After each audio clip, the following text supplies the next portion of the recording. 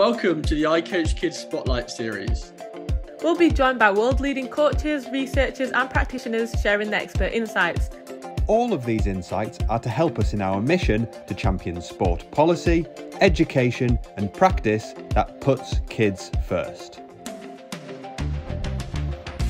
Be sure to join us at ICOACHKIDS.org to learn, coach and connect. So let's dive in.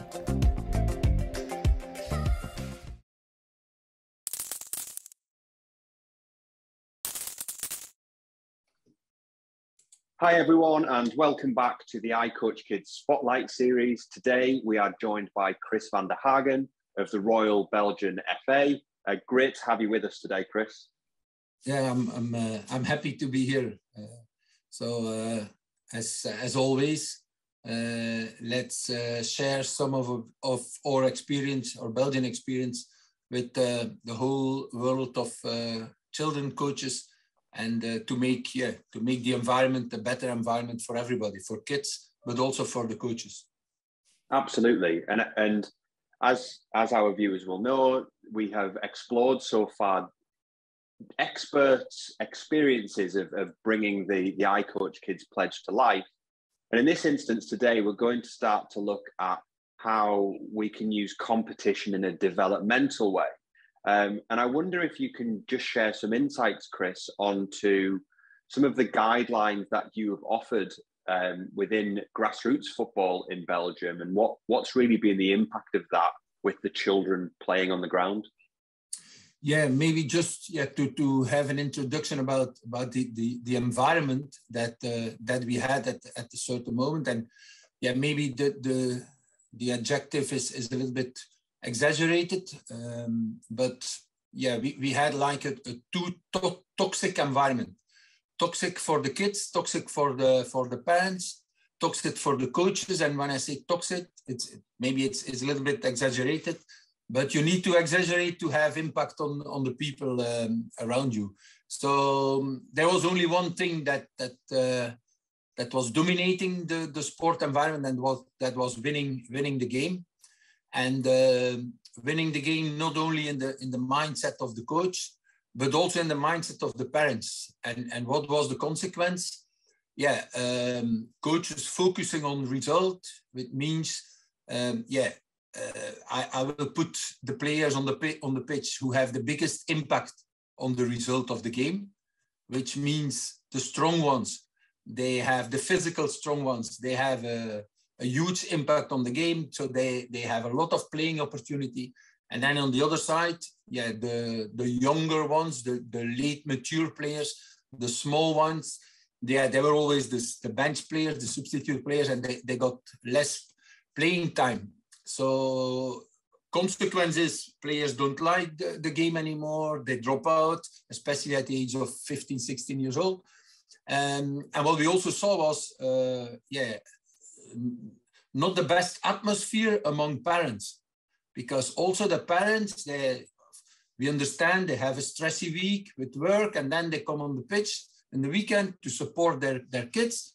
And the main idea was, we have to do everything to win that game with the coach, with our players. And it creates bad relationships between parents, because parents of the strong ones, they are happy because their kids play all the time.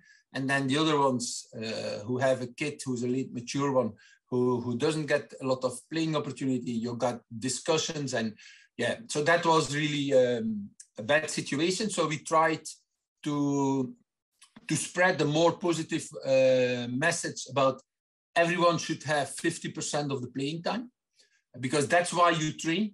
They come 2 or 3 times in the week to have a training sessions, and the training session has only one objective: to enjoy the game together and to prepare for the game for the weekend, to prepare for the competition. And every player, they train for playing that game in the competition.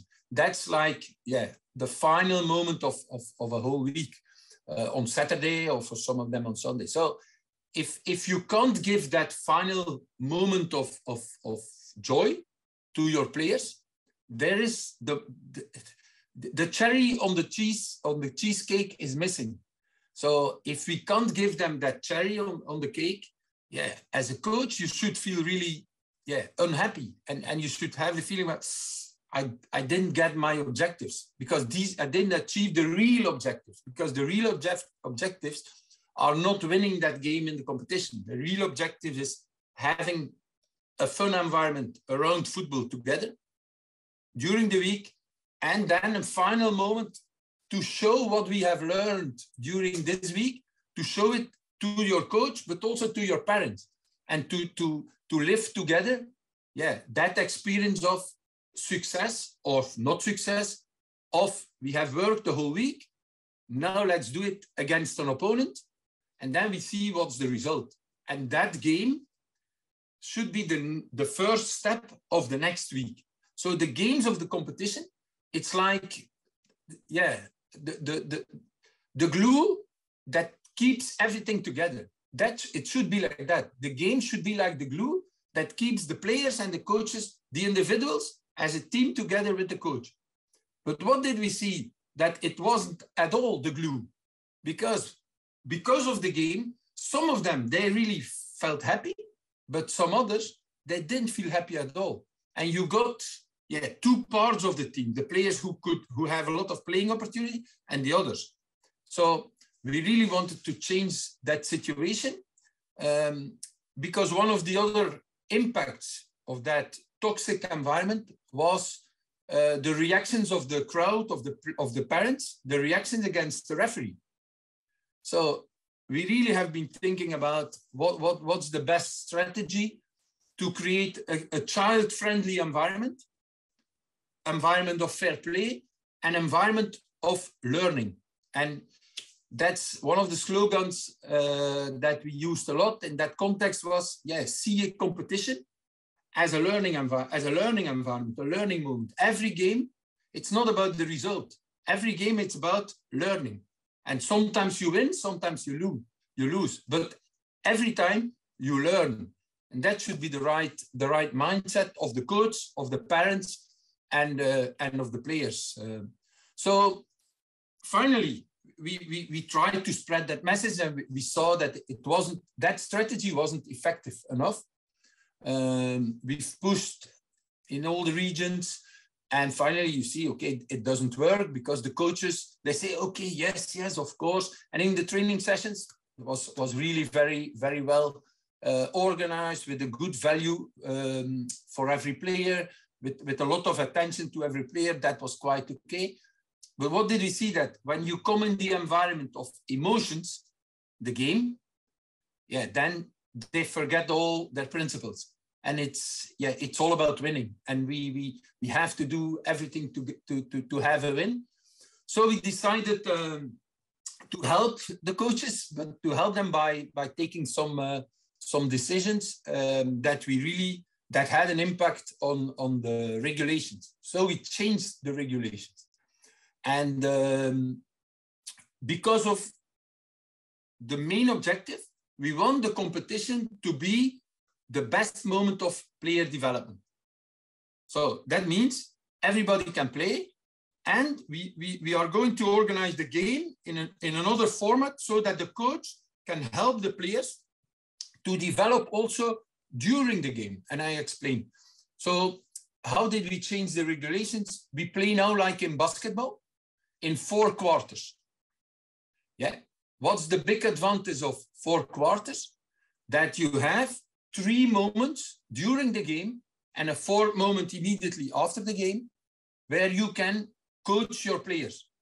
Not when they are playing on the pitch and shouting them instructions. No, you have a moment, first quarter between first and second, at halftime between third and fourth, and then you have a final moment to evaluate the game at the end, where you can ask your players some questions and give them some mini challenges for the next 15 or 20 minutes. Try to focus on this. Let's try this. After these 15, 20 minutes, you can ask them, and how did it work? So we create that different environment of the game to help them to coach the players and to help them to develop the players during the game. That was one thing. And second, and that's the most important one, after every quarter, so when they change from first to second quarter, all the substitute players, they have to come on the pitch. So for the referee, it's very easy. He writes down the numbers who are on the bench. First quarter played, all these players have to come on the pitch, which gives you automatically 50% of the playing time for all the players. And it makes the coaches also think about, okay, I don't want to have all the time the same players on the bench, because they say, okay, if I put all the weakest players together on the bench, when I make a change, the quality of the team is dropping down a lot. So they started thinking about making like a turnover, like every week, somebody else, a stronger one, a medium one, a weaker one, to have a good balance of the level of the team. So at the very beginning, it was the end of the world in Belgian football. A lot of criticism, even parents, the parents who saw that the final result of the game will be influenced by that operation. But that was the objective, because we wanted all the players to be involved in the game. But now it's normal, and we are so happy about that. But you know, you always have extreme situations. Sometimes you have players that say, they don't do their best enough because they know, I play. So that's also, you cannot find the perfect solution, but that's also a base or to start talking with your players. You know, everybody will get the playing time, but what we expect from you as an individual to contribute to the team. And we are really very happy about these regulations. And before implementing them, we did what we call in Belgium the Tour of Flanders. Flanders is my northern region, to explain to clubs, to the managers of the academies, this is the idea behind, and this is how we want to do it. And then we also ask them, to agree or not to agree, because if they don't agree about the changes, it makes no sense to implement them, because they try anything not to do it. And then, by explaining them, it was quite okay, because all the technical manager of the academies, they also know it's all about the players. We want our players to become better. And this is this was a change of the regulation that was 100% to help the players to feel better, to enjoy more the game, and to be involved 100% in the game. Have you found then that more players are now staying in the game, more players are playing football? Yeah, absolutely. And it's not only because of that reason, but it's one of the main reasons, because it's quite logic. If you don't feel valued as a player, if you are always the number 13, 14, 15, you cannot be, you say, okay, or the parents, and they support their kids. Say, no, keep playing, keep training, keep working.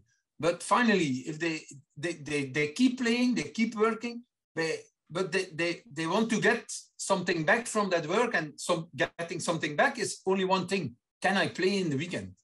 Can I play the game? And that's why they come to training. And for example, what we also have is in age groups.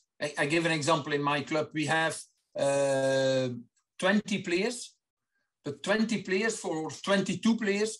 For one team, it's too much. For two teams, it's not enough. So we made a really flexible format where you say, okay, you as a club, you can register with a normal team that plays 11v11, but you can also register with a second team that's playing 8v8 to have as many players as possible to be active on the pitch. Because, maximum number of substitutes is 50% of the players. So when you are playing 11v11, there are maximum 5 substitutes, because it makes no sense to have much more, because they won't have enough playing time. So that's the way how we try to make, with flexible formats, to get as much players as possible active in the game. I reflect as you're speaking there, Kris, on my experiences as a player, as a young person, and how much I feel like I would have. I mean, I love football. Football is my thing, right? But how much I would have loved playing even more under those conditions, because until I was 12, 13, I was always that player that trained every week, worked really hard, but only got 2 to 3 minutes at the end of each game. And then I only started playing fully when I had a growth spurt much quicker than all of my teammates. So I looked super quick. I looked so quick. I looked so strong. I could suddenly score goals. Not necessarily to do with my ability, but my physical stature was bigger than everybody else. But it was only then at 13, 14, 15 where I was playing regularly. And I didn't really think about it at the time, because I just loved playing with my friends. But I can't help but feel that my love of the game and my enthusiasm to play would have come much, much sooner had I just had more opportunity to have the ball at my feet, be playing with my pals in the opposition. Yeah, absolutely. And I had the same experience, even much earlier. But when I was a kid, there was football, but there was not so many other opportunities. Today, there's plenty of opportunities. And if they can't play on the pitch, they can play on the FIFA PlayStation. So that's also a big challenge for coaches and for sport federations to be aware about. They can do anything, but please, let's organize the best possible environment to keep them active outside on the pitch. And we are a football association. We want them to keep in football, to stay in football. So that's also why we changed the whole format. You talked about 10 years old. We changed the whole playing formats to have the best possible playing formats for the kids, not for the adults, because the adults, the real game is considered, everybody considers the real game is 11v11. But for kids, you talk about at 10 years old, 11v11. It's impossible for kids 10 years old. So that, fortunately, we have made that move very early to create there also the best possible formats with players, twin teams, 2 teams of or 5v5, 2 teams of 8v8 playing next to each other, so that everybody can be involved with a lot of constant substitution. So players they must be involved all the time, and they must have that feeling that, oh, I can play football. And also there, and that's good in our region here, we have 3 levels of competition. So everybody can find the right place for himself or herself as a player. Because if you are in a club and the level is too high, it's not funny either. You must be at the right level. And that's also something that we really have been working on a lot, to have these 3 levels of competition and to give everybody opportunity to play at the right level. And another important topic that we changed the regulations, and it's terminology is a little bit difficult, because you say, oh, you don't play competition in Belgium. Yes, we play competition, but there are no tables till the age of under 14. And we cancelled the regulations, the tables, just to get the mindset of the coaches, to get out of that mindset the idea of winning, results. So now today, till the age of under 14, every week they play a game. And it's like a competition, because it's organized in groups, organized by the FA, but there are no tables, there are no results. And that the impact of that decision on the behavior of parents and players and the whole start in football environment, players come to the club at 5 years old, and they have now 9 years that they play outside of a competitive environment, a competitive mindset. There is a competition, they play the games, but it's just to learn to play, to play football, to learn and to become better, and to enjoy football together with their friends and with their parents.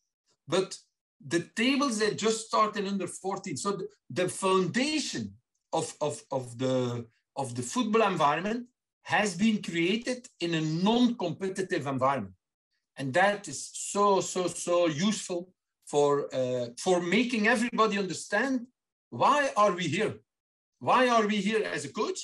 Why are we here as players? And why are we here as parents? And all of these three groups, they have a big role to play in that topic of competition in a developmental way.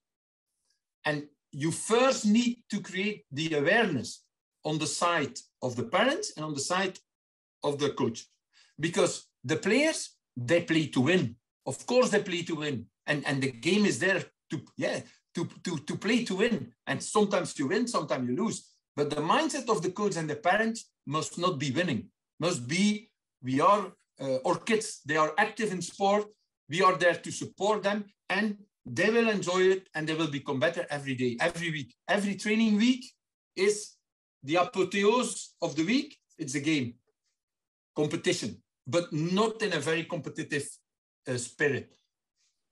I wonder, I recall in the UK, possibly 15 years ago, maybe, there was this rule that you don't publish the results of children's games in the newspaper, which makes a lot of sense because that's where people would read results. But in an age where social media is so powerful now, parents put the results on Twitter, on Facebook. My little girl won 17-0 today against this team, and it makes that cultural shift really difficult within clubs, within organisations, within federations.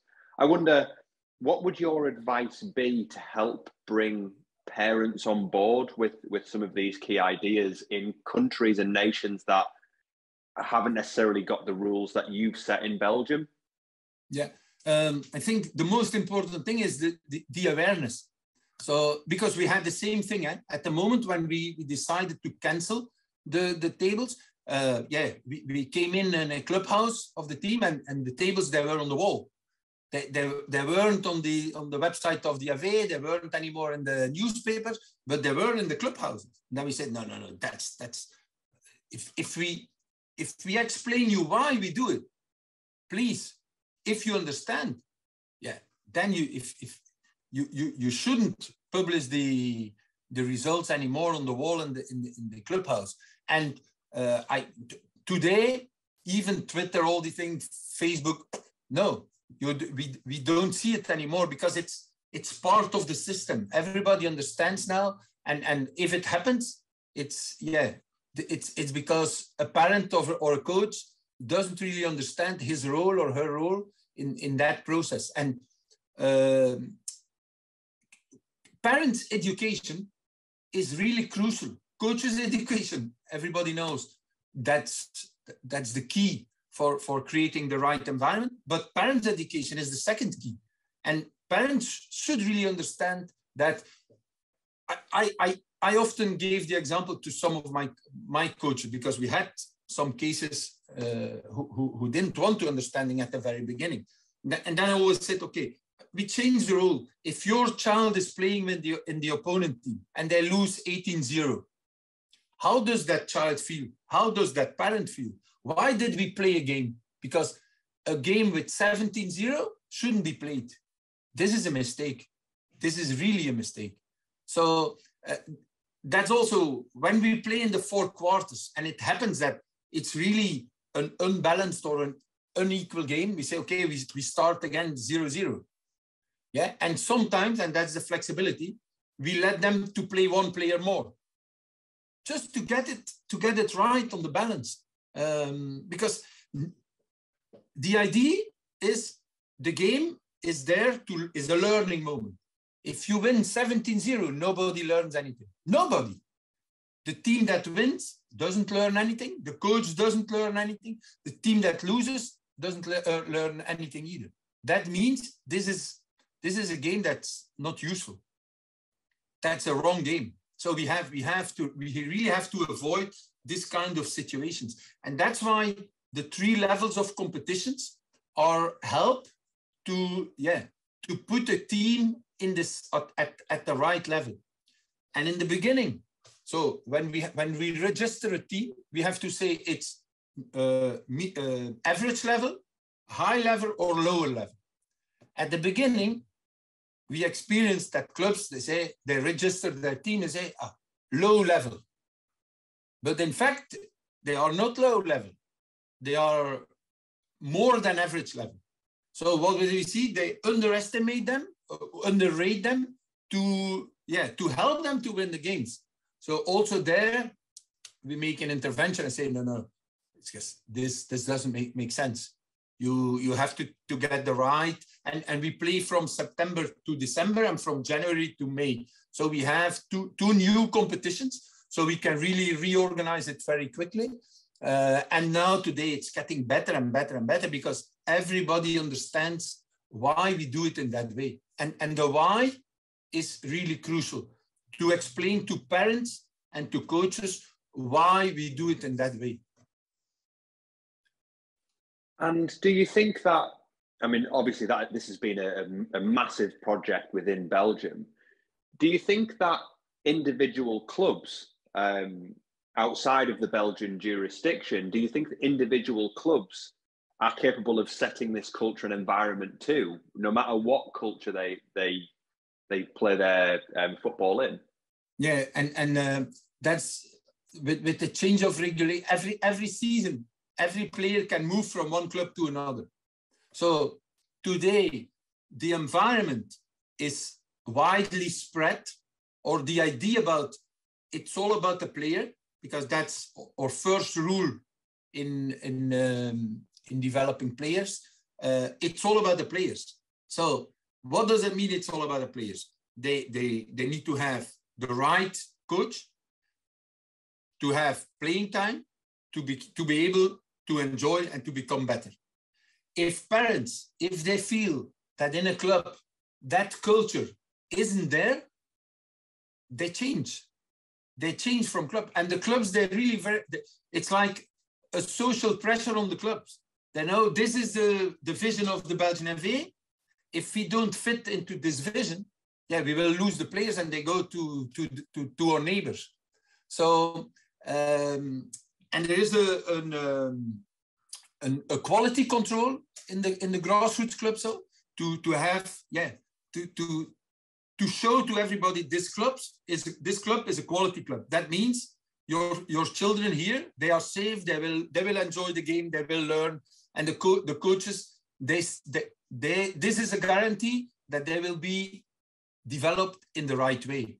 So this system of quality control has also helped a lot to put some pressure on the clubs to say, okay, we really need to work on that culture and player well-being. Kris, at the end of every ICOACHKIDS Spotlight, we ask all of our guests 3 questions. So the first one is, and this, it's quick for me to ask, right? But it's not always quick for our guests to answer. But what is good coaching to you? Yeah, so it's a very broad spectrum. Eh? Coaching, it's a very broad spectrum. Let's focus first on children's coaching. And I try to explain what's good coaching to me, starting from that example. First of all, for me, the coach should be the guide for the players. The coach takes them on a journey in football, and he is the guide. He should know what the destination can be, because he has the experience, he has the knowledge, he got the education, so he should be able to find the right destination for his group of players. But a good coach is not the one who only uses his education to say, that's what I've learned in my coaching badges, so I'm going to do this and this and this and this. No, the good coach is the one who has this in his backpack and then who watches who's in front of him. Who are his players? How skillful are they? What can I get out of them? How can I get all of them? And that's the most important thing for me. A good coach is able to take all the individual players on the journey to get them, to help them to maximize their potential. That means, for me, a good coach starts at the beginning of the season with 15 players. He should finish the season with at least 15 players. Maybe one or two more, because some friends they know from the other player, in our team with our coach, it's amazing. Yeah. But what we see in reality is every season you lose one or two or three players. And that's because there was something wrong with creating the best possible environment. And that's, for me, a good coach. And then automatically, because that's the result of the process, automatically that the players, all the individuals will become better, the team will become better, and automatically there will be results. They will win games. But that's the process. Yeah. The good coach is the one who says, okay, all my individuals, I know all of them, I listen to them, and I adapt our destination in function of what I get out of my players during the season. That's, for me, good coaching. And you can just transfer this to senior football and even to the professional football, because it's the same journey. The only difference at the professional game is, it's their profession. So, but they also want to be all on the pitch. They also want to be valued on every training session. That's an incredible answer. Thank you. What's the one thing then, if you had that magic bullet, what would be the one thing that you would change about youth sport to make the experience better for children? Yeah, there can be changed a lot of things, but the idea that I have is, if we could change that, but we can't, I would like to create the best training environment and playing environment without coaches. So making the coaches so competent that they can become like invisible, and making the kids, the players, so competent that they can become driver of their own development, and that they can become the coach of themselves and also the coach of the other kids.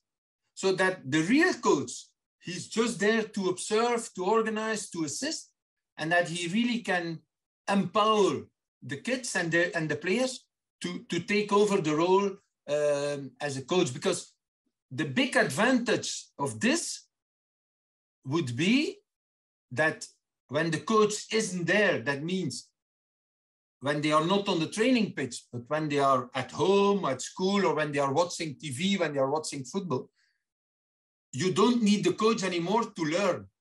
They take over the role of the coach, they become their own coach, and they can learn all the time.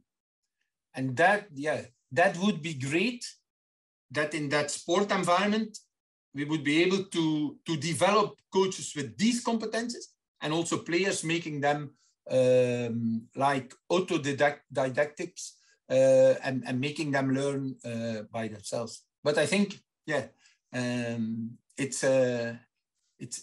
will be in a special world, and I hope if we can reach that level of competences on both sides, players making them more autonomous, how you say in English, and then coaches making them less visible, because, at my opinion, and I'm a bad example now, coaches, they talk too much.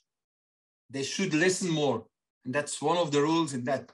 That coach, you're invisible, you're observer, you're listening, and you help them to do the right things.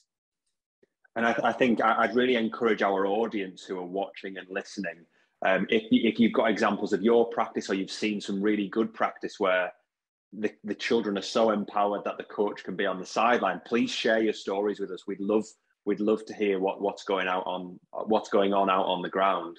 The final question from me, Kris, would be, what is the biggest difference in your coaching now compared to when you first started coaching? In my personal coaching? In your personal coaching. Oh, yeah. Easy, very easy question. Very easy question. And it's I think that every coach is going through the same evolution. When you start coaching, when I first started coaching, you want to get control over everything. You want to control everything. You want to be prepared, and they have to do this, and all the time you have your idea, and then you observe and you see there's something else happening, and you want to correct all the time and to make interventions. Do it like that, and you can't intervene all the time, so you start giving instructions. Do this, do that, and that's the way everybody is going through. But now today, you announced it already. If you are talking all the time, if you are giving instructions all the time, you are making two errors at the same moment. First of all, the players, they don't hear you, they don't listen, and they have to make their own decisions. And secondly, if you are shouting all the time, you can't see what you have to see. So taking that step behind, observing, and now I think about in youth football here with the 4 quarters, observe very well and knowing what you want to observe to help them when there is a break. And if you are giving instructions and shouting all the time, and then there is the timeout, you don't know what to tell them because you haven't prepared that. You have been observing everything, but you can't observe everything. So that's how we see for every 15 or 20 minutes is a quarter. We try to have 1 or 2 focus points, and we change it from one quarter to another. And yeah, that's the biggest difference. But it's also because of experience. You know, you can't. The game is random. You can help the players to prepare, but once the game is started, you are out of the game as a coach. So stay out of the game and start observing. When they come back, that you can help them to get them to a better level in the next 15 or 20 minutes. Thank you. Where can our viewers and listeners, where can they keep up to date with everything that you're doing? Do you have social media? Is there any other ways that they can follow you? Yeah, I sometimes I put some messages on Twitter, on social media. Because I'm traveling with our women's national team as an assistant coach. In my job of coach education director, I'm also following up our vision of development of the Belgian FA. So we have now next week, we have a grassroots coach education workshop with UEFA at the Belgian FA. Also there will be probably, because there are 5 national associations who are coming to visit Belgium, and we're going to show them how we create what we call a festive food for children 6 and 7 years old. So we prepared yesterday to have some drone to capture it on video, and for sure I will send you some examples, and I will share it on Twitter and on Facebook. So if they want to follow up, they have an idea about how that works. I'm very happy to share that with you.